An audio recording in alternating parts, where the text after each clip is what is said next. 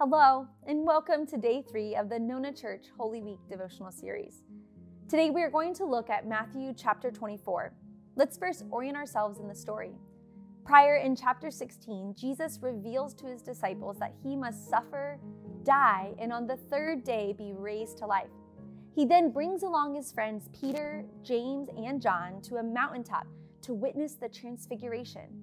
They watch as Jesus, Moses, and Elijah talk together. And then they hear the very voice of God expressing his love of his son, Jesus. And then Jesus has a series of charged confrontations with the religious leaders of the day, teaching and confronting without any apparent concern for his own safety. His disciples must have been a mixture of excited, confused, and maybe even frightened. It seemed that Jesus was preparing to establish his kingdom, and they all wanted a piece. It's at this point that we pick up in chapter 24.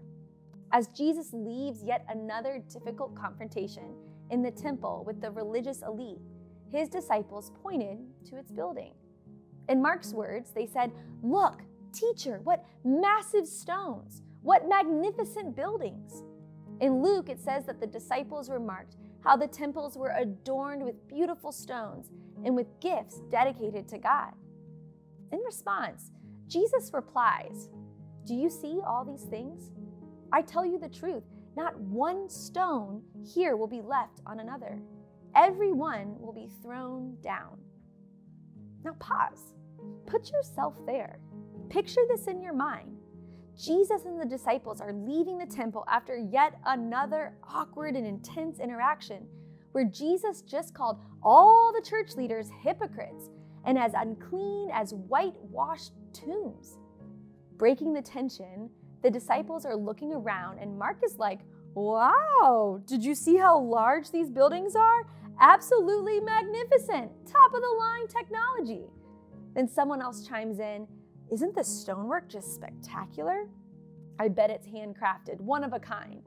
I can kind of imagine Jesus just keeps walking a bit ahead of them, and the disciples all kind of exchange or worried glances at each other, trying to decide who is going to figure out the situation. And then Jesus just drops a bomb. Not one stone will be left on another. Everyone will be thrown down. The disciples are concerned. They still haven't gotten the picture yet. They are still expecting that Jesus is going to establish his kingdom here and now, that he's going to rule Israel, toppling Rome. They are ready for war and the positions of power that would come with proximity to the Messiah. They are all jockeying for their positions. Man, James and John even enlisted their mom to help lock in their spot in the new kingdom. And so when Jesus says that the temple will be destroyed, they're thrown for a loop. So in true disciple form, they ask, "Teacher, tell us when these things will be, and what will be the sign of your coming and of the end of the age?" You see, the disciples wanted to be ready. They wanted to be sure that they had the inside scoop to ensure their spot in this new kingdom. But Jesus warns them against that line of thought. Instead of telling them directly when and how he would return, he warns them of the many things that would not indicate his return, that were not to be confused with the end of the age. And then he states simply, "But concerning that day and hour, no one knows, not even the angels of heaven, nor the Son, but the Father only." And then he continues, "Therefore, you also must be ready, for the Son of Man is coming at an hour you do not expect. There is no predictive sign other than Jesus himself returning in judgment, which at that time it will be too late." The principal teaching of Jesus here is to stay alert, not necessarily to the way of the world, but to pay close attention to their lives, to our lives, and our relationship with him.